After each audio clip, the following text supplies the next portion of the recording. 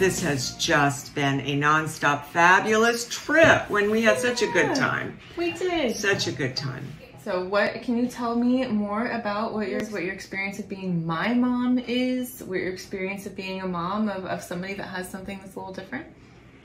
Well, you know, I have thought a little bit about that. And the fact that you were our first child, we didn't know any different. It wasn't like we already had other children that we kind of had expectations. We didn't know any different. And you really led the way on so many things. And the fact that you are so independent.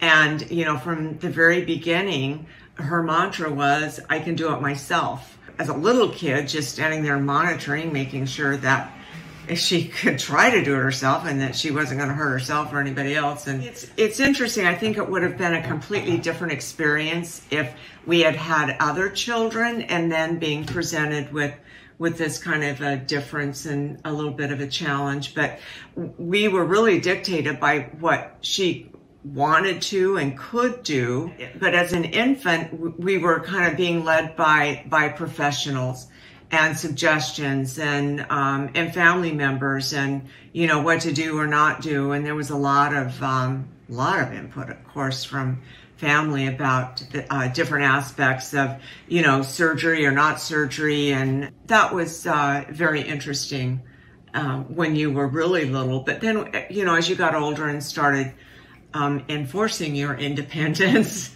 we really just took your lead. And I remember talking to some other parents who had children with limb differences, specifically the upper body limb differences. And one mother who had other children and then had a child with a limb difference, adamant about, you have to get out there and protect them, and you know, they shouldn't go to public schools, and you needed to keep them home. And I thought, that doesn't make a lot of sense to me, that you need to, you know, give them exposure to the world and the realities of the world, and certainly be there for support and whatever protection you might need to do. But just being there to support you, and really, like I said, just taking your lead. What you wanted to do, what you wanted to try, and trying to do whatever we could to make those realities. If you were interested in whatever it was, we always thought soccer would be a good sport or something, a good activity for you, because you don't have to use hands, and you could care less about soccer. Baton was something you wanted, and I labored about that, putting you in that situation of trying to do something that you wouldn't be able to do like the other kids do it. And so in the end, I contacted the baton instructor leader, I'm not sure what her title was, and said, okay, here's the thing. Sarah's in 3rd grade, so you were 8. Mm-hmm. And, you know, she wants to be in baton with her classmates, and this is the situation. And the instructor was awesome, and she said, not a problem. You know, she'd had other children with different issues, and she says, we'll just try out different batons and see what will work best for you and make adaptations. And she, you know, was very accommodating and said not to worry, that they would make it work. And they did. You were marched in parades and in all kinds of different performances with your baton. So anything that she wanted to try, we always tried to figure out how to make that happen. Pretty much you could figure out one way or another how to do it. Riding a bike, you know, whether you need an adaptive device or not. We always just tried to, you know, accommodate whatever we thought you might need, or what you told us that you needed. So, and I know that's a little different. Some kids, I think, might not be as open about, this is what I want to do, and this is how you need to help me make it happen. But she, you know, I think we were very lucky in that you were always very independent. Well, I appreciate that. Like from my memories of growing up and trying things, there's very little that I felt from you, like you as my parents, that I could or couldn't do. And that I didn't think that baton would be a problem for me. Like, isn't that kind of a beautiful thought? Like I was 8 and my friends were doing it. It looked fun. I definitely come from more of that dance background, not soccer. Nope, not me. I tried other sports. I tried basketball, and like, that was cute for a minute, but so I never felt that those were barriers. But I appreciate that there was sort of that labor and that debate, that as a parent, like, do you want to put your child in this situation? If maybe your child is aware or not aware, do you want to put limits on them or not? Like, I see how that, and I appreciate you were saying that statement of sort of labored about something and going back and forth in your head that was like, okay, well, if my child does want to do this activity, how can I support them so that they have, you know, the best opportunity to be able to do that effectively or successfully. In doing something like baton, my instructor had two hands, my fellow majorettes had two hands, so I'm the only one that's going to be doing it slightly differently. So there is a sort of a learning curve and sort of a fumbling, mistake-making process that comes along with that. And that is okay, but being able to set that up and that environment up so that we can effectively make those mistakes and be able to find somewhere to be successful in that. So I appreciate giving the space for kids to do that versus having a very little space for mistake or error making and sort of jumping in and correcting the child and you know, not allowing them to sort of have that problem solving, figuring out approach, because I feel like in that figuring out, I'm also learning how my body works. I feel that I have pretty decent body awareness sort of as a result of trying lots of different things and involving lots of different parts of my body. I know sometimes in baton, it was like, okay, well, maybe I do this in my wrist or this in my elbow or this in my other elbow to be able to have sort of a similar skill.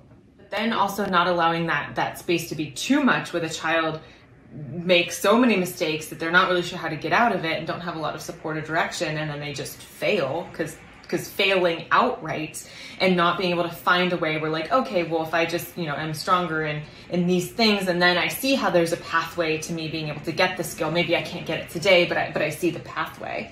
Whereas it was having, you know, too unstructured of an environment, then, and then the child can't see the pathway out, then that's just failure, and then we can't see that clear pathway, and then that doesn't feel really great either.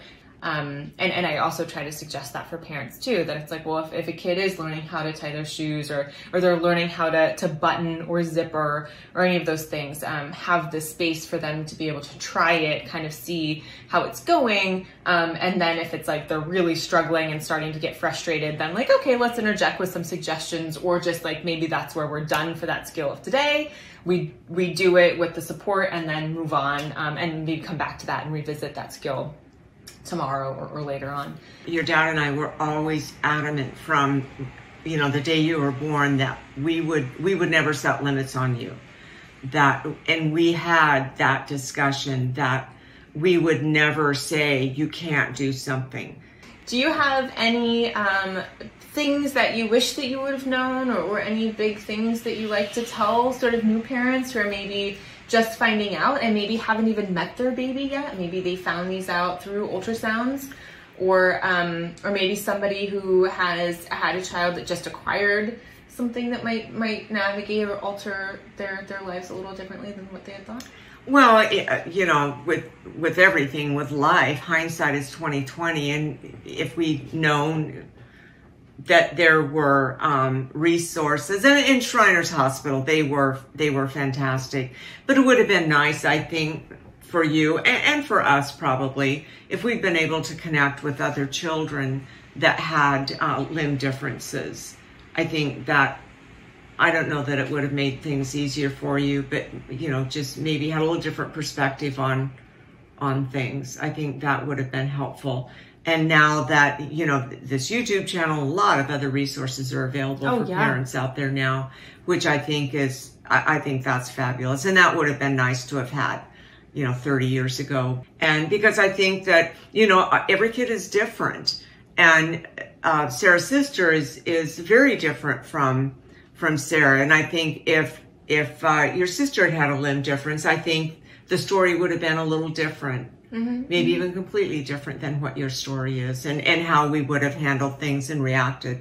So I think you really have to take the lead of the child and just be there and understand that every child is different, and kind of be aware and perceptive of what the child is needing, and just kind of go with where they're going, what they're trying to communicate they need, and not you trying to communicate on them. No, you shouldn't do that, because it would have been so easy. I have to be honest with you. That would have been so easy to say, no, Sarah, baton isn't something that you should be involved in. How about we go over to whatever?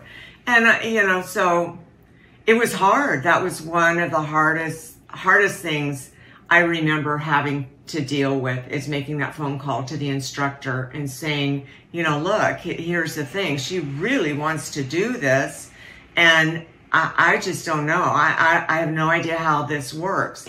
But then also having that instructor, Deanna, being so receptive and, really calming my fears and